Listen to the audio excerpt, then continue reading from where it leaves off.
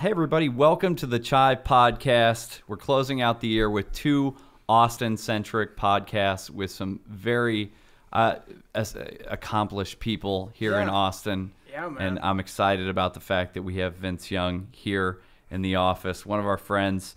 You are... Why do you have his age? Who cares? I'm not going to announce his age. But we have the BCS National Championship winning quarterback from UT, former NFL quarterback for the Titans. Now you're a businessman. You've done everything from the Vince Young Steakhouse, we'll talk about right away. It's one of my favorite restaurants here in Austin, to any number of things that you're doing around Austin, which is what I really want to get to, because we freaking love Austin. And you are Austin's favorite son. Now, if you've never seen Vince Young walk into any public establishment in Austin or Houston, it goes like this. Vince Young can't hide his height. You know, like some famous people, they do the Marvel comic superhero thing where they put on the hoodie and the hat, little hat, and then no one knows that's Captain America. You know exactly who Vince Young is when he walks into Austin. You're like, you are sort of like a god here. I'm not just saying that. I've seen you walk into a place and you just get mobbed. Yeah. Yes. I said a Beatle of Austin. You're a Beatle of Austin. Well, appreciate that. But you're so good the way you handle yourself. I've been in situations, and we didn't meet officially till a month ago, but I've seen you 4 or 5 times, and you handle people with poise and grace. Oh, yeah. When did you learn? Some people don't.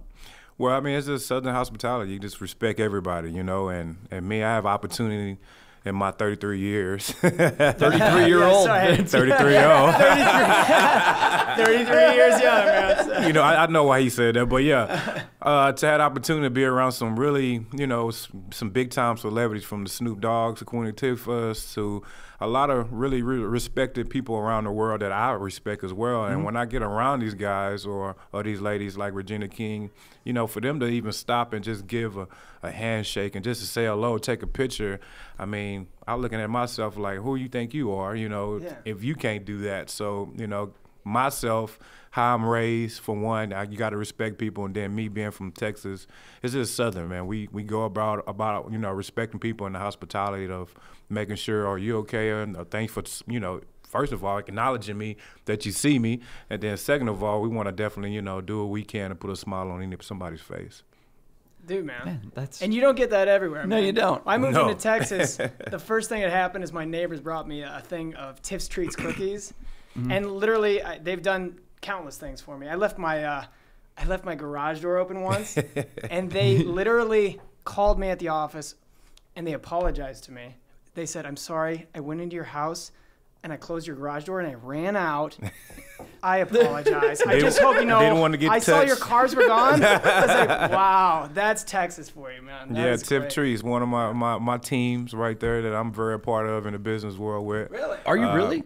Yeah, I got some shares in Tiff Trees, so Whoa, now those are that's the best cookies. that's the in best cookie in the world. My brother's wife's name is Tiffany, and she likes to bake things. Yes. So when we first moved to Austin, everybody kept coming up to me like, Tiff's Treats are. Yeah. For a whole year, I thought that my brother's wife was making the most delicious delivered warm cookies in all of Austin. And I finally was like, Tiffany, you've really taken it next level. Can we talk about your snickerdoodle game? And she's like, what the fuck What are you talking about? I'm like, don't what the fuck me. You've been bringing cookies in the office here. Your Tiff Treats for a year. Has he been drinking she thought, again? She thought I stayed too late at the fair. Like, she's like, what's wrong with you? So shout out to Tiff Treats. Yes, that's something you got in on? Yeah, I had to. I grew up at, I mean, on the university, you was either eating Tiffany Treats or Pluckers when you was growing up. So when I was growing up, I had opportunity to come on campus and go to school here. That's all we ate was. Do they do the chicken and waffles thing? I've never tried that combo. That's like really powerful. For Tiff Treats? No. For Pluckers. For Pluckers? No, for Pluckers. Because Pluckers is chicken. No, I'm dead serious. Like, that's a big thing here in Austin, and I've yet to try it. Yeah, and they everybody do some tells me different it's like stuff. the best. It's the best. You've tried it. So the best. have you tried? It's good.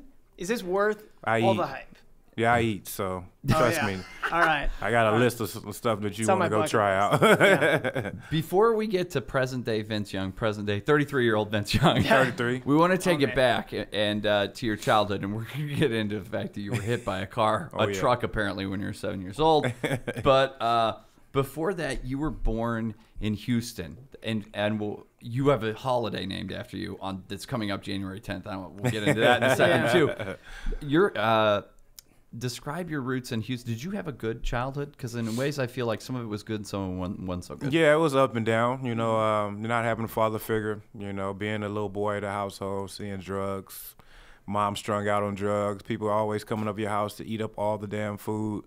You know, I'm like, dude, that's my hot dog, not your hot dog. that's guy code right Yeah, there, for the rest of the week, that's what we had. So, you know, we wasn't one of those family that was very, had a lot of money. We had to kind of, ends was me. I mean, whatever we had, that's what we had. And then when it's gone to the next paycheck. So we had to do what we had to do as a family. Myself, I had to grow up pretty fast. I had to cut grass, wash the neighborhood cars. So, I'm washing one car and one of my neighbors walked by, come see me 2 days. So, I was one of those kids in the hood that, kind of had to hustle on my own to kind of help bring it in me for the family. Then I worked for Just for Feet. It's not even around no more. I don't know if y'all ever heard Just for Feet. It was a shoe store. Oh, okay. It was a shoe store, and it's not even around no more. So in the summertime, I did that, wash cars and things like that. So I had to grow up pretty fast, and it was rough, but hey, it kind of taught me a lot of different things. What do you think about Houston in general? I'm always it's a bit of an enigma to me. Like I was talking about how when we first went there, the restaurants downtown Houston, they just like close at 5 o'clock. Like I literally was a ghost town and everything just closed. And I'm like, what the hell is going on here? Like, where do people go? I guess it's like you work and then go the hell home. Go to it's different. I mean, you got lunchtime and they shut down for a little while to get ready for dinner. Mm-hmm. So me at my steakhouse, we don't even do lunch or dinner. We kind of keep it, casual. Yeah. Just straight dinner, and we just feed you a lot of food. Yeah. One of the things I love about Vince Young Steakhouse was and I started coming here to Austin around 2011 and 2012.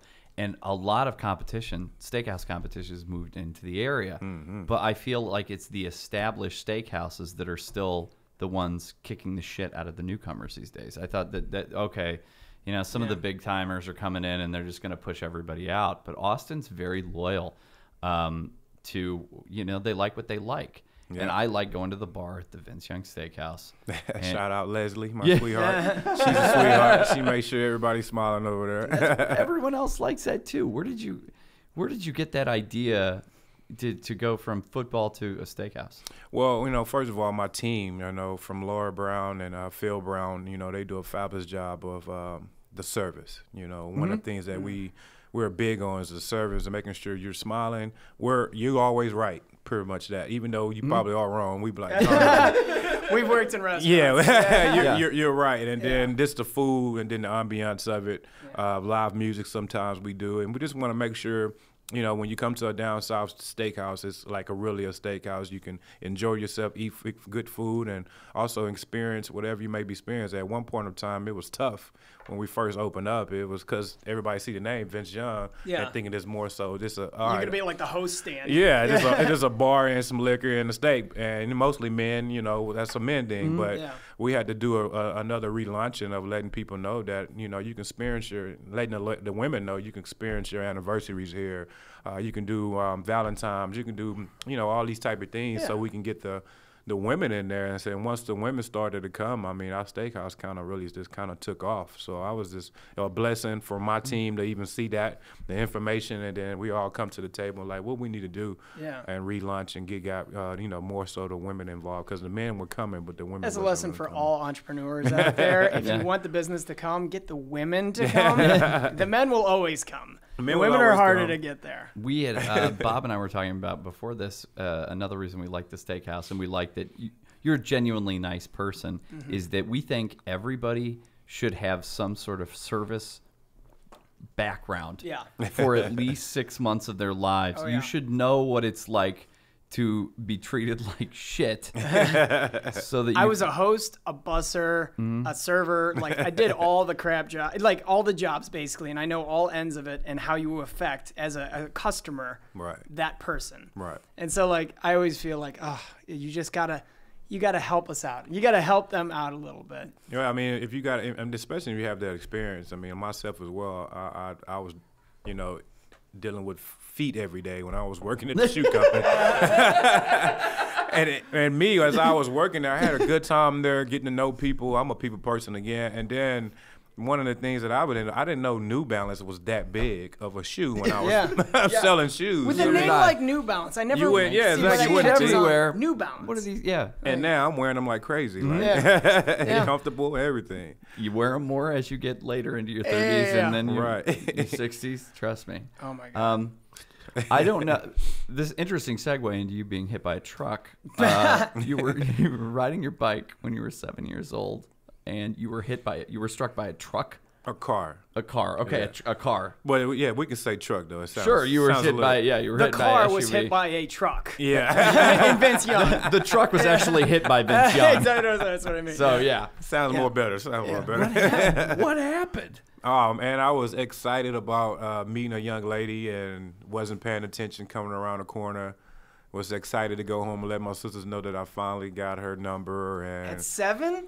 Is that how old you were? I was 7 to 8, one of the two. And that's awesome. It was a young lady that I thought was very beautiful. A lady. A lady. And always had a little crush on her, one of those little young crushes on her, and wasn't paying attention, turned the corner, and got hit. So well, not too much funny, but the crazy part about that whole story is it was actually my elementary teacher who hits me. No way. So that's a bad day all around. She felt bad when she hit one of her students, and I was one of her favorite students. So she felt so bad. Just that experience of us going through that, her coming to the hospital, she felt so bad. Oh my goodness. Were you when did you start the whole football thing? Did you do like Pop Warner football? When did you like was it your idea? Did your mom get you? Yeah, it was actually my mother's friend down the street, because her son, one of my best friends, Dalfa Coleman and Marvin Coleman, was playing football, and I was one of those kids wasn't playing sports. I was one of those kids that's coming home and was out there in the streets being bad. Just trying to, be neighborhood, being in the neighborhood, she not knowing where I'm at. Mom like, where's my son at? So one day, a friend of my mom said he can come play with the Brentwood Dolphins, and I was like, I don't know, but wow, I go try it out. So I went down with my friend Dalfa Coleman, and he was playing, I think, junior varsity or senior or whatever he was. And I introduced me to it, and that's how I got into it. Ever since then, I was playing football from a little league all the way up to. Did you take right away? Did people single you out as all right, this guy's got the size, the skills, the agility? Did you know right away? No, it was just my first time, so it didn't really start to sink into me and my coaches until the third football game that it was like, okay, he has some pretty good talent. Yeah. And I was playing defensive end, actually. Really? I started off at defensive end. I didn't start playing quarterback until my sophomore, junior year in Little League football when they moved me to quarterback because of my speed, I guess. Because I played running back too and played free safety. So I was just kind of just bouncing around until I figured out what I wanted to do. And then, you bounced around for quite some time. This would lead into your senior year. You could write a book, and you actually could write a book on how heavily you were recruited by almost every college from, every university in Florida, Notre Dame. How you wound up in Texas? You've told me this story before. Is really fascinating because you were committed to 7 different universities. Exactly. How did UT land Vince Young? Well, first, my cousin was going to Miami, and the Square Brothers, and they wanted me to come to Miami bad, and I wanted to go to Miami too. So every time I look at the 30 for 30 Miami deal, I'd be like, I think I did a good job of not going, because I don't think I would have made it if I was on that Miami team playing for Hurricanes back in the day. But, came to the schoolhouse. Actually started off at my high school All-American game, the Army All-American game. So it was Casey Stutter, Larry Dibbles, Rod Wright and Apple Hardy, all these guys were going to Texas. So I was on the same team with these guys. They all recruited me to come to Texas. So I was like, all right, my visit is in 2 weeks, so I will take a look and see what's going on. So I get there, hands down, best, everything all I needed to see. It was at the Baylor game, and TJ Ford, silly self, a guy I grew up with playing basketball. He's like, don't y'all forget, it's one of the best quarterbacks in the nation right now. He announced in the this. building. Yeah. It's in the building, so y'all make sure y'all give him the hard time to make sure he come to the University of Texas, and got the standing ovation and everything, and I was pretty much like, hands down, that's where I wanted to go. Yeah, I mean, I don't know anything about that. They were like, here's John Resig, senior, still playing JV soccer. He has no game at all and a medium-sized penis. Everybody, welcome John Resig. Welcome Captain John Resig to the team. Yeah, treat him well. No hazing period for this one. Yeah, that's funny. You had to go and make the call to all the other people. You committed right then and there, and that was it. Oh, yeah. Miami was next week. Arkansas was next week, then Miami after that. And Houston Nutt was the coach at the time at Arkansas, and he wanted me to go there bad. And Coach David Lee was the quarterback coach. And I was almost going to Arkansas for a second, but after I saw what at Texas, I was pretty much like, I don't need to go nowhere else. Because if you go to all these visits, it started to confuse you at that age, and you like, what am I going to do? Yeah. And then I just said, forget it. I'm just going to go to Texas. I know my family can travel down 71 and get here at 290. And then you can leave a legacy here. For one, Texas haven't made it to the championship game. I think it was 32, probably longer than that. It's been a while. And then I was looking at Miami. Okay, they go every year. So you can accomplish some stuff, but you can't really accomplish anything. So I was like, okay, these are going to be Texas, Southern Miss, or Arkansas. And, after I saw what I saw, at the basketball and the thing about Austin, people it. should know, there is no major sports franchise here, so you can't compete. Like UT is it. It is the game. It is the sport. Everybody has that crimson orange, like it's blood orange. Blood orange. Pardon. Crimson's just crimson. Crimson. That's IU. That's IU. That's where we went to school. Shout out to IU. Shout out to Egg. Sorry, shameful plug right there. No, but like they have the jerseys. They wear it at like the Four Seasons on game day. Like everywhere has that orange on game day. It is the sport. Yes, and I mean, you go there. Bleed orange. And it took you a little while to get your feet grounded when you get there. Like, did you play much? You redshirt, like red 1 year. Shirt, yeah. Red shirt was pretty much a scout team quarterback.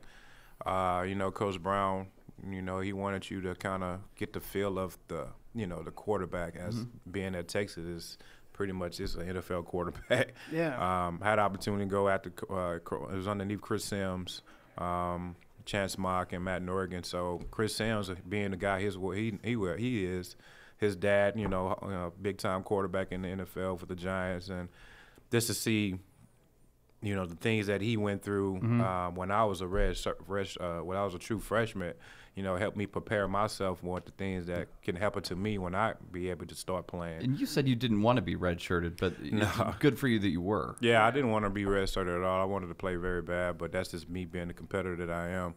But in the same time, it definitely helped me and prepared me for, traveling, how to travel, all these type of things, how to react, how to take care of your books and stay ahead, study hall, just a lot of different things that you wouldn't have learned in Miami. Exactly. Yeah. I would have been definitely distracted right there. But it taught me a lot of different things that I definitely I needed to be successful for one. But the biggest thing is just watching Chris Sims as he was the quarterback at the University of Texas.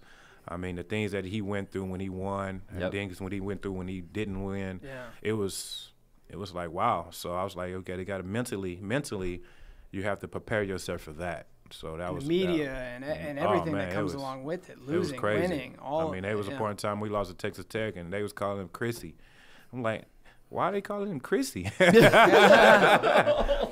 it comes with Texas football, man. Exactly. lace up your boots, man. Oh man, it was tough. So it taught me a lot, though. You had mentioned the 30 for 30 episode on Miami, which I think is one of the best. Also, the other one is what stands to me to be the greatest game of all time, which you played in, and it is USC versus UT. And I know you get asked about it all the time, but you don't really give a shit. We're gonna talk about it now. you played in one of the most legendary games in the history of college football. That 30 for 30 is amazing. I think it doesn't get into something that I want to talk to you about, is that how did you personally prepare for a game like that?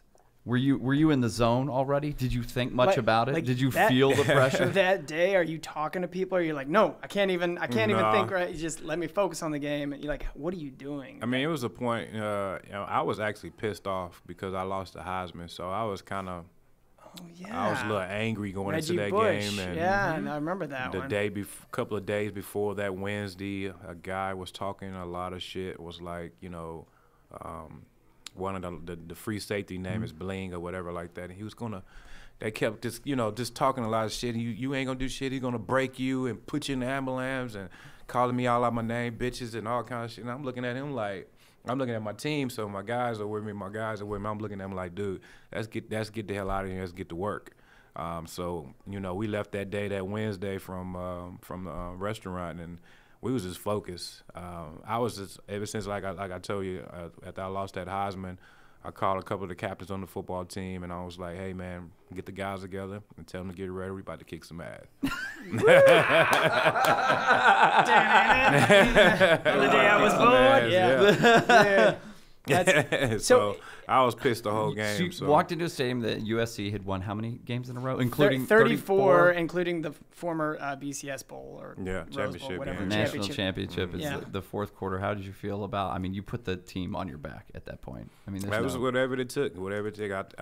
Again, I think God was definitely behind me, because I don't understand all that energy that I had, because that when that night was over with, everybody was like, Vince, why you didn't go out? I was like, dude, you seen that game? Dude, I'm emotionally spent. Done. I went to sleep. Me and my wife, she put me to sleep. Then she did what she did, and I was out of there. She's like, I kind of like to hang out a little bit. Like, nothing? No? No, baby, rock me to sleep. When I mean literally rock me to sleep, and I was done. That is awesome. Before you went back to Crash, you said something that's become your legendary, your hallmark, and that was, what were you bringing back to? So what? Oh yeah, bringing the trophy all the way back to Austin, Texas, baby. Nothing to add to that. No. I just want to hear him say it. He did. He said it. This is a stupid aside. We had Matthew McConaughey come into this office once, do a little pep talk of his own for our company. People don't know this. We asked Matthew McConaughey to come in and give a pep talk. Yeah. A motivational speech to the office. This was a couple months ago. And he just said yes. And we were like, oh, he's not going to show up. And he did. He showed up in the middle of the day, just kind of wandered in here and gave the employees a pep talk. And I asked Matthew afterwards, because honestly, I was kidding. And he was like, sure. I was like, why'd you do this? He's like, because you asked politely, man. And I was like, plain and simple. How awesome is that? Is Southern hospitality. And I remember I did ask very nicely. Another Austin guy. When I ran into him at Uchiko, I was like, would love to. He's like, I'll chive, like the chive. I was like, would you like to come in and give a motivational speech? He's like, just, my kids in football camp, I'd love to. Mm-hmm. And I thought he was messing with me. But he gave you guys a motivational speech. Was it before the game? That was the week of the week was practicing. Mm-hmm. Yeah, he did one before the week before the practice. So he always come to practice. He's a huge fan of the football game. Still, love his university. Yeah. Love his university. I mean, just a great guy. I have opportunity to always hang out with him. He can cook a mean steak. I can respect to that. But yeah, different down to earth guy. And when he's speaking to you, he's coming from the heart, going off pretty much his experiences in life. And want the guys to know, man, this is a huge opportunity, man, and go grab it, go take it. So, and once you're a player, when you hear that from Matt, one of the big time actors out here, and then he's like one of our own. When you hear that, man, it just motivates you to go kick some butt too as well. It is amazing. That is how supportive everyone in Austin, Texas is of each other, and that's what we found. We've been here almost 3 and a half years. 4 years. Everyone really is nice. Like for example, we asked Vincent to come in and do a podcast. He was like, "Sure, man. Yeah, I'll walk there. On the way, baby. On the way. That's really nice of you, Matthew McConaughey. People like that. That's Southern hospitality.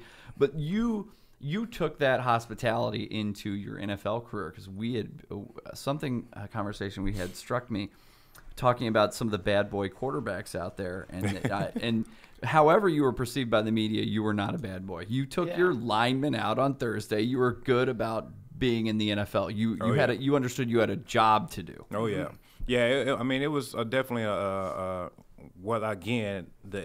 University of Texas and Coach Brown have taught me so much and prepared me for that. Is just when I got there, I just had a head coach that just wasn't on the same page as me. So what I did, I had guys like Steve McNair before he passed away was my mentor. And he told me what the things you need to do to be a successful quarterback. You have to be in the film room. You have to study. You have to always be in shape. You have to be at these suite events that these people coming in buying all these suites to come support you guys. Mm-hmm. You have to be the first guy there to show your face and say thank you. All these little small things. That's some of the things that had taught me when I was playing ball at UT. That Coach Brown, what he do before the season started, before I went our spring games, he opens it up to the public. For those fans out there that don't get tickets, can't afford them, he let them come to our spring game for free. And then before the spring game, we signed each and last one of their autographs and tell them thank you for just their support. And when I saw that from Coach Brown, I was like, man, if Coach Brown is teaching us this right now at this day, this stuff is going to lead over to the NFL or in the community, wherever you go.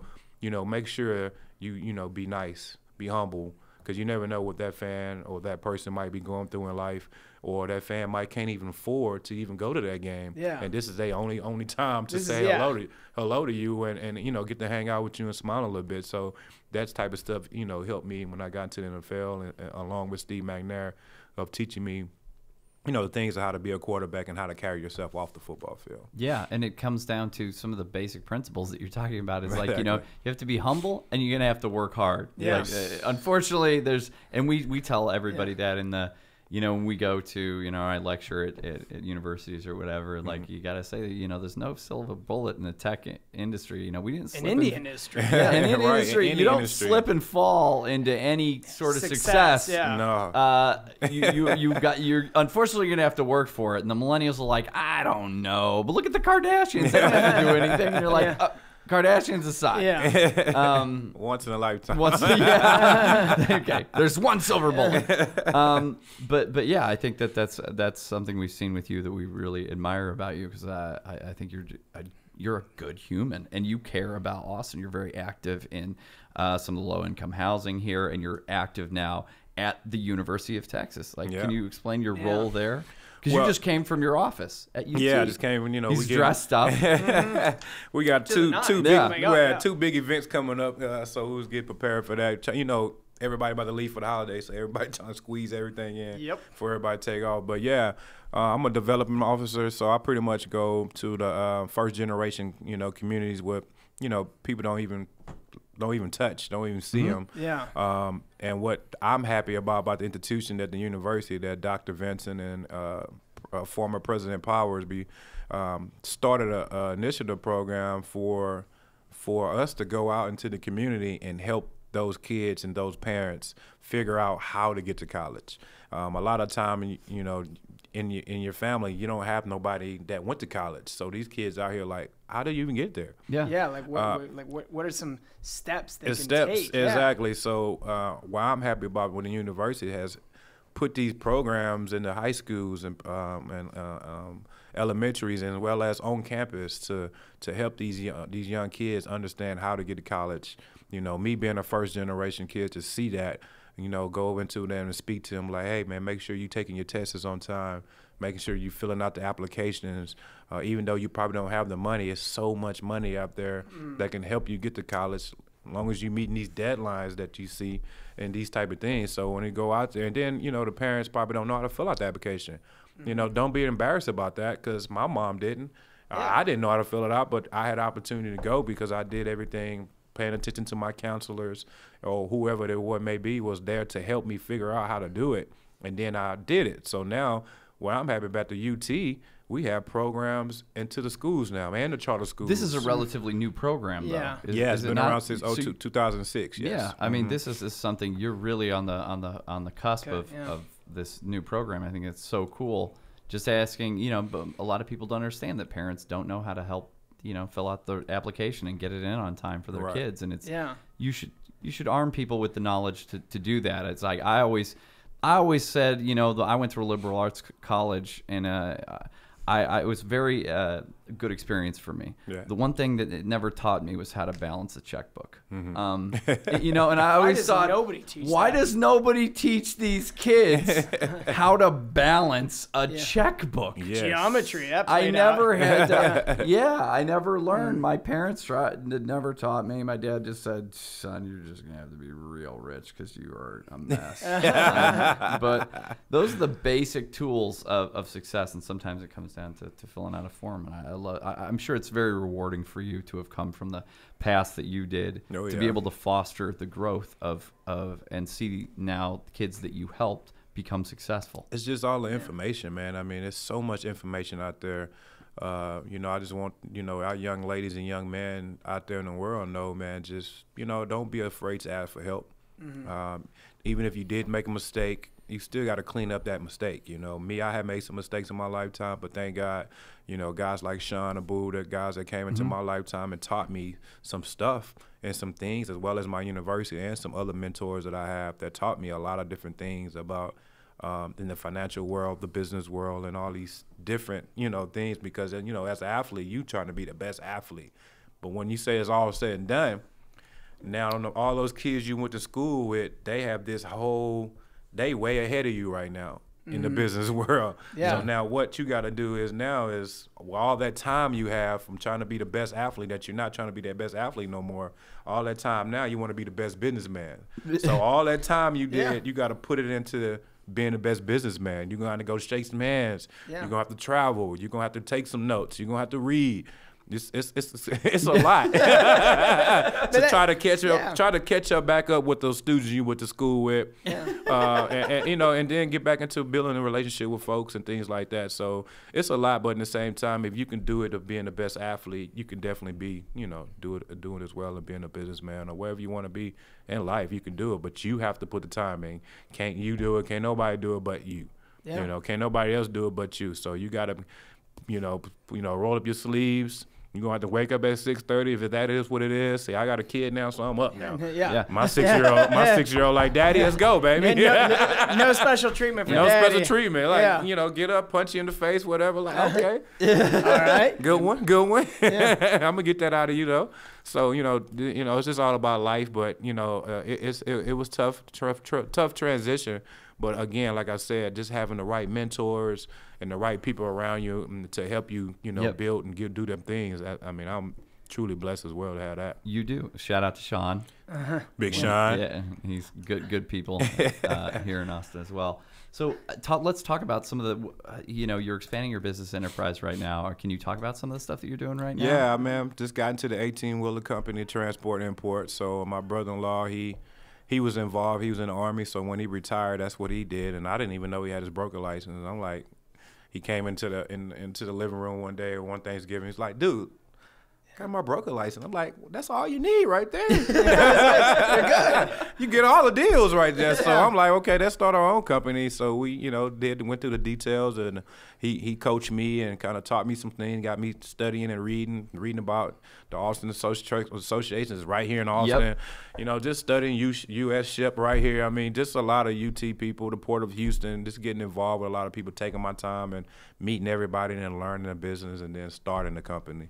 We're about to get ready to lunch. We haven't lunch yet, but we're about to get ready to lunch. Just got our website finished.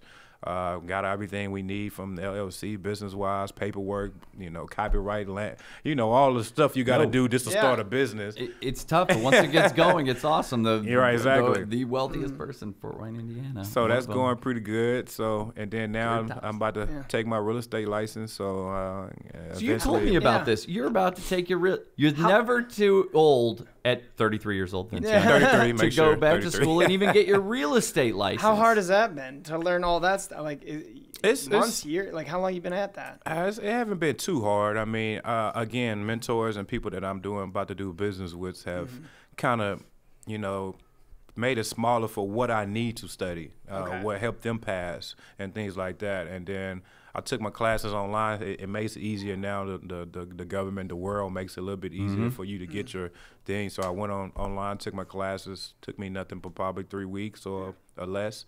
Got your classes online. Now you just go take your test. That's awesome. It's just you're never too old to expand your horizons and to continue learning. And I know there's a lot of young people listening to this podcast, and I hope you're taking this to heart because you're going to have to work for it, and and nobody's going to give you shit. Nothing. In general. At all. Nothing. We're not. You're not going to let you out of here today until we talk about the fact that you have your own holiday. January 10th. January 10th. It's coming up. I'm pretty sure. How do you get ready in Houston for your own holiday? It is Vince Young. It's Vince Young Day. The senator declared it. It is a senator. That means when a senator declares a holiday, that means that it is etched in stone somewhere. It is in fact. Yeah. It goes on calendars in schools. If I had a tombstone, I would be like, I have a holiday named after me. Peace. That's it. Did it. What else do you do? How do you feel about this? Yeah. Very happy, man. Very happy. That's my day off. My day off. Everybody day off. So. That's it. We're all going. January 10th is official holiday. Official holiday. So yeah, man, I get an opportunity to go back to the city and kind of just travel the city, hang out with stop in different schools, and it's just like a big celebration of a lot of your hard work. Of being a Houstonian, and they just recognize you and saying, "Hey, man, we're very proud of you." Man, I'm proud of you. That's made the coolest thing we've ever heard. Bob and I couldn't stop talking about, he's got us on holiday. I'm like, I'm aware of that. We were talking earlier about, I had to ask you, this is a random aside. We were talking about, a restaurant. You want people to work there so they understand what it's like. As a football player, NFL quarterback, what do you think is a disconnect between, fans and players? What is something you wish fans would understand about the players or the game, something they never understood? Do you have anything like that experience? This morning I was, watching a video of Denzel Washington. I don't know if y'all saw it this morning. Yes. Yeah. He was saying basically the media is getting so out of line, way out of context. They are forgetting why they want to be a reporter. Yeah. They're not reporting the truth no more. They just trying to be about getting to a story first. Right or wrong, true or false. Yeah. If you don't read the newspaper, you're uninformed. If you do read it, you're misinformed. So what do you do? That's the great question. What is the long-term effect of too much information? We live in a society now where it's just first. Who cares? Get it out there. We don't care who it hurts. We don't care who we destroy. We don't care if it's true. Just say it. Sell it. Well, yeah, he was so on point with it because, people out there in the world, because that TV, that box, they can go out and say anything about any of us sitting right here. And it's way off the truth. It's not hitting the facts, whatever it may be. But again, like you just said, Bob, it's just they trying to be the first one to report it. But if you're going to be the first one to report it, it goes back to what we said. Where is the hard work and finding out what's the truth? Yeah. Me, I don't mind you saying anything about me, but as long as you saying the truth, because now I don't have to go so hard of fighting people's perceptions of who I am. Yeah. I know who I am. You know what I mean? So every day I walk, just like you guys say how y'all respect who I am, I walk like this every day. I work very hard for this every day. And then for someone to come in and say, oh, Vincent doesn't work hard, or Vincent drinks too much, or this, whatever. Dude, first of all, get to know me first and come talk to me face to face if you want to report anything about me, and then do that. And that's what being a reporter is. And I'm so happy for one of our icons, Denzel Washington, said that interview and made a lot of sense to them. They was like, Even the reporter was like, That's amazing because they push their own narrative onto you, and we know what that's like a lot. And I think some of the ways you were portrayed in the media were just not as so off base because you worked hard and you were a nice person. But that's not good enough.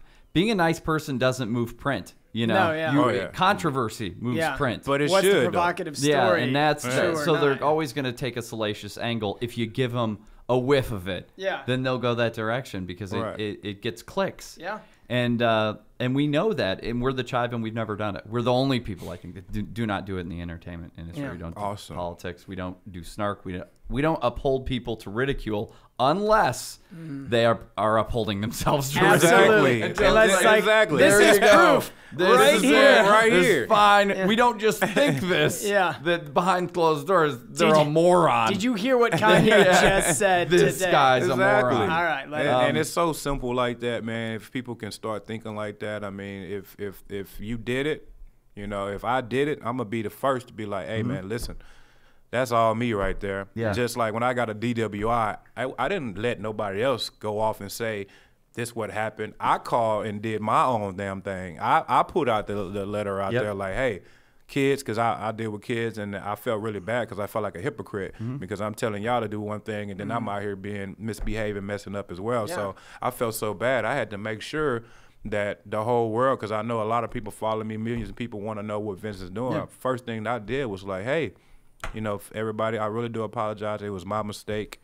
You know, I owned up to my mistake, you know, and told the people this what happened. And then I had to go through the diligence of going through court and doing all that mess. But in the same time, when you make a mistake, anybody in the world, I hope you own up to it. And definitely, if you want guys like me in the public eye a lot, people want to hear or people follow you and want to see you do good or bad.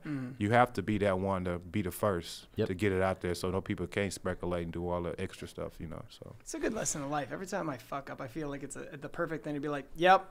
On me, I got egg on my face, my forehead. For I just deny. That's not my kid. That's not me. I don't care. Yeah, he's got my eyes. And when it ain't the truth, what I do hate, when it ain't the truth, you got to go in and say something about it. I'm like, why have to even acknowledge that? You know, it's like it makes it more of a story. Anytime you saw me did anything, it was a good or bad, I got to be the first person on them to say, hey, that's true. But when somebody is speculating and just saying something and starting some mess, I don't understand.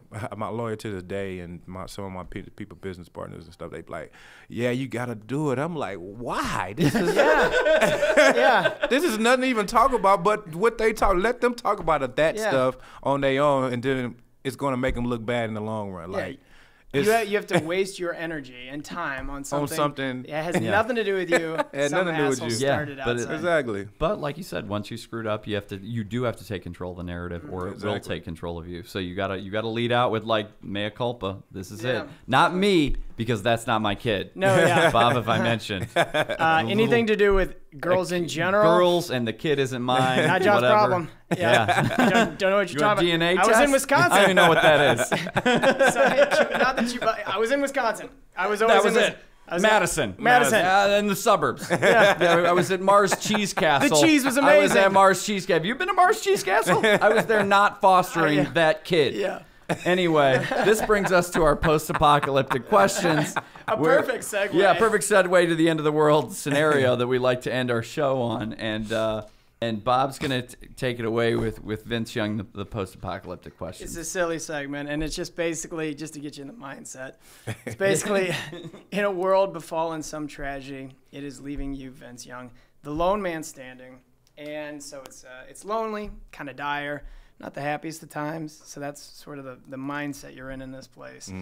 The first question, the lob softball, is if you happen to have one movie on DVD only to watch for the rest of your days, what is that movie to you? Oh my God! Doesn't even have to be your favorite. Just one you have to have. Do you want an uplifting? Do you want a long one that you can make little discoveries about? Do you want to laugh? Maybe humor's your thing. You're right. I'm just thinking of like the worst horrific movies, like Saw. It really brings me out of a funk. Me too. Like Stephen King's It does it for me every time. Movie one. You know. Yeah. They all float down here, Judge. I have to be laughing because that's me. Yeah. I'm goofy. So it has to be How High or Friday, one of the Fridays. Ooh, the first Friday. You have to go with the original. Oh my God! You want to watch that? Yeah, you talking about the last movie to watch. I gotta laugh, so I know ain't nothing else to watch.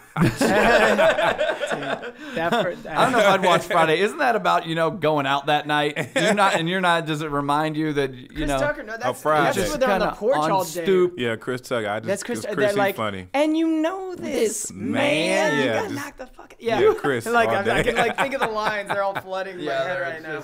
Or Life. Have you seen Life? I like Life too. So. Wait, what's that? With all the comedians. With Eddie Murphy. Yeah, Eddie Murphy. No, man. Martin. He's gonna eat his own cornbread. Yeah. Oh. I'm all about no.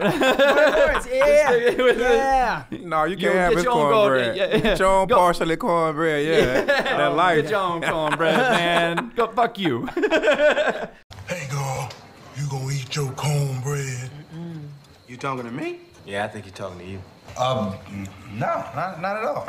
I want you to have it. Hey, no, I ain't with it. Don't pass your cornbread to him. That's your cornbread. Ray, I'm a grown man, okay? I'm not gonna eat this cornbread. If he wants the cornbread, damn it. Have the cornbread. Now, if he wants some cornbread, let him go up to the front and get his own portion of cornbread. That's your cornbread. Fuck him. Hey, man, he gonna eat his cornbread, all right? Fuck you. Ray. Maybe I ought to eat your cornbread. Oh, motherfucker, you can't have my cornbread. That's for damn sure. Because if you try to take my cornbread, part 2 of my killing spree gonna begin up in here on your ass right now. It's one of the greatest exchanges in cinema history. Martin Lawrence, Eddie Murphy talking about cornbread and its priceless. It's funny. The second question is very silly one. It's you're a happily married man, right? As far as I know, let's just say the wife didn't make it. I'm sorry. Is that abrasive? Too forward? She took one for the team, but she says, Vince, you need to carry on the legacy. If there happens to be one other woman on the planet who is a prototypical woman, someone you're like, good stock, smart, brains, good looks. I don't know what you choose. At any time in space, could be from the early 1900s, doesn't matter. Serena Williams is off the table. Oh, yeah, too obvious. We've taken her off the table because she does represent. I'm taking Joan of Arc off the table, too, just because I feel like you're going to go historical, be like, well, she was amazing. She was, Joan too. of Arc. Yeah. Nah, boring. Sex would be terrible with Joan of Arc. Yeah, I mean, especially, the mattress side, too. You could be set on fire. Oh. Too soon? Okay, never mind. Too soon? Too soon. Oh my God, y'all got some tough ones. I know. Who'd be a girl next door? Yeah. That's a celebrity. You know who I liked? Who's I'm blanking on her name. Chick from the '70s show. Ashton Kutcher's wife, Mila Kunis. Oh yeah. She's like that it girl, and she's been in so many movies. My wife's telling me she's not that great of an actress, but she's in every fucking movie. She's adorable. She must be. She's obviously hot, but she must be like a really cool chick. Oh yeah. You know what I'm saying? Like she must. Well, she does the Jim Beam commercials now. She's a whiskey drinker. Why did she win them over? Yeah. I mean, like she must just be like, this chick is on the level. I'll say Erykah Badu. Yeah, talent. Yeah. You want someone who can entertain you when you're the only person left on Earth. Yeah, I like her. Yeah. I like her character. Either her or Rihanna, them two. Is my toe. Yeah, shout out to Riri. Riri. Yeah. I just don't think she'd ever have a kid with me that I could deny having a kid with. That's not my kid. Yeah. The last one is a philosophical question. Let's just say in your solitude, you're drifting into madness a little bit. You start to hallucinate having a conversation with one person, and it can be any one person throughout time again. Who's somebody you've always wanted to like sit down with, pick their brain, just have an awesome conversation? DMX all day. Oh, dude. Oh my God, that's I love that. Middle school flooding back. DMX, man, all day. Yeah, I can have a conversation with him all day. I can see it. I haven't met him. I haven't met him yet, but I went to his concert. You haven't met him. Never met him yet, but I went to his concert, supported him a lot, but never met him. So one of them days it'll happen. You're gonna meet him. I'm gonna make sure that happens. I swear to God, I'm not making this up. I think he came out with like a Rudolph the Red-Nosed Reindeer Christmas song, but it was like DMX, like I bet it was jamming too. Yeah. I bet it's fire. I want to see it. Yeah. I want to hear all about that. We can't thank Vince Young enough for being here. This has been amazing. If you're on the CHIVE homepage, you have to go to Vince Young 10. That's his Twitter handle. And you can click on it from the CHIVE homepage. If you have not been to Vince Young Steakhouse, it is a true gem in Austin, as well as the man who's joining us Is it in Houston as well, or is it just Austin? Yeah, we about to get ready to open some in Houston and Dallas. There you go. There you go. Congratulations! It's such a well-run joint. I always go back there because the people there are kind and respectful, and I'm always right and they're always wrong. It feels good. Yeah. But yeah, thank you for coming in.